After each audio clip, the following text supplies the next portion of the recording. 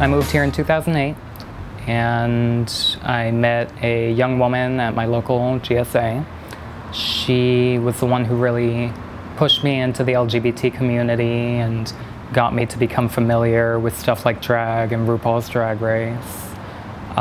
In 2010 at Westfield State, I tried doing drag for my first time.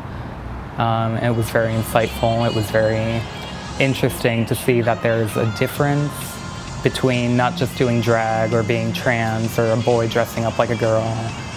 That's not very black and white. There's a lot more that goes into it, and it's not just something we choose to do, it's an art form, you know? So a lot of the videos you'll see, I'll do Lumpy Space Princess, or I'll do Princess Peach. And that's my style. I like to dissect the characters and use pieces for my performance while striving to stay true to them. So that's how I do it.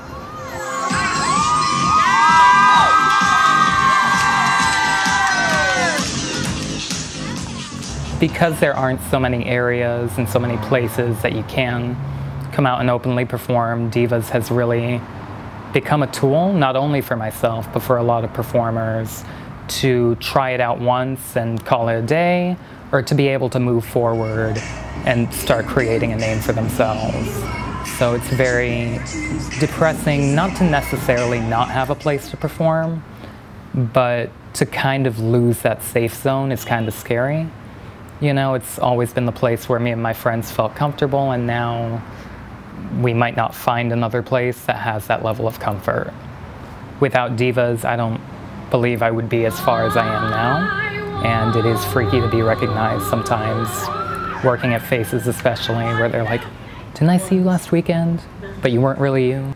Good times back, I want those grand old days.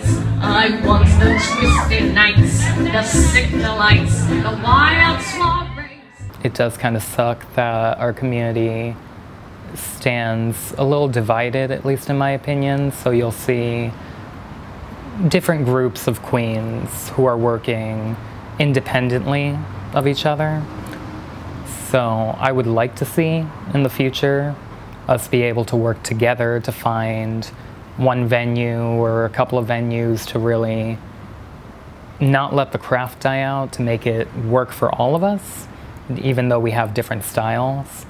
Drag has a way of adapting and evolving to fit the audience that we're seeing now, who like 7 to 10 shows, who like brunches, you know? It's very interesting to see how people are making it work, but it still kind of sucks that we're losing, you know, our home, so to speak.